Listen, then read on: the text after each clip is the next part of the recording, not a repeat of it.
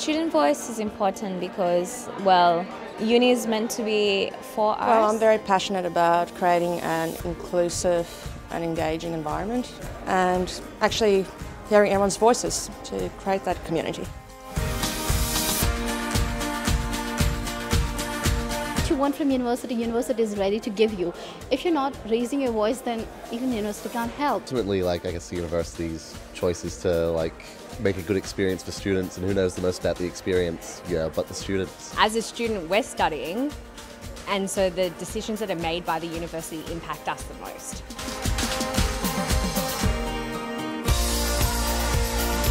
What RMIT has in terms of surveys and everything is brilliant, but it is important that RMIT advocates more and stresses a lot more on the fact that students have to voice their opinions. Everyone on the Student Union Council is incredibly kind and happy to lend an ear, and in the university through your student staff consultative committees as well. Speak up, even if it's writing an email, if it's getting engaged in your SSCC, if it's volunteering, it's just being a part of it.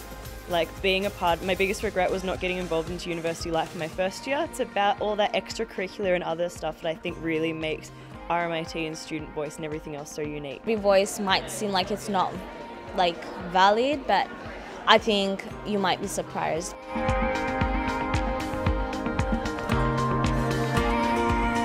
RMIT taking a stance on marriage equality, that was fantastic, even though I wasn't here at the time.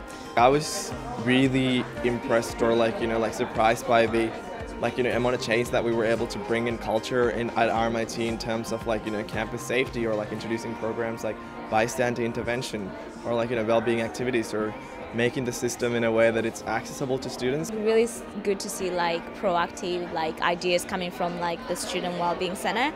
So I'll put my money on that. Yeah.